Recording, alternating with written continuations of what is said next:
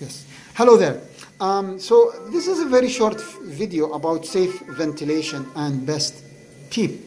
Now look at this beautiful loop. You can see that the PEEP is almost 11, and you can see the distance between beginning of PIP and the opening pressure is almost only 30% of the PEEP. How beautiful is that? And you can see there is no peaking and there is no overdistension, despite we are giving a PIP of 30 and PEEP of 11. A beautiful ventilation. I was able to wean the oxygen from 80% to 50%. Baby is also tachypneic, so if I have a good sedation, I can decrease that.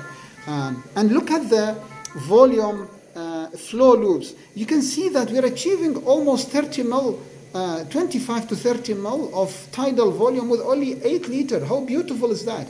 If you go to the graphics, see how the rising time is great. You see the pause before inspiration and expiration. Although we need sometime baby, because agitated, we need sedation to improve this graphs. But you can see that the baby achieving most of the inflation and the machine is doing the exhalation. And the reason I think this baby has very severe chest wall edema and also pressure of the diaphragm because of the abdominal pressure on the chest.